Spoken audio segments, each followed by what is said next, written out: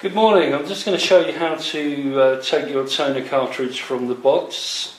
Yours may be slightly different, but they all work along the same principle. All you do is flick the front flap down, lift the box lid, take out any instructions that may or may not come with the cartridge. If they do, please read those prior to changing the cartridge. The cartridge will be in a protective plastic wrapper. All you need to do is open the wrapper, slide the cartridge out. You'll then find that your toner cartridge is in a foil protective bag.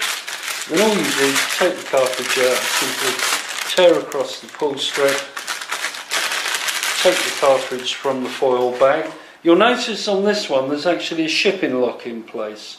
So if you have one of those, simply just flip the shipping lock out and you're ready to change the cartridge.